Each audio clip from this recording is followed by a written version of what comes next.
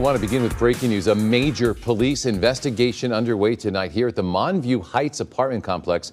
This is in West Mifflin, Allegheny County, where dispatchers are telling us a man has been shot there and possibly killed. We are working to learn more details about exactly what happened. We do have a crew on the way to the scene, and we'll bring you new information as soon as we learn more.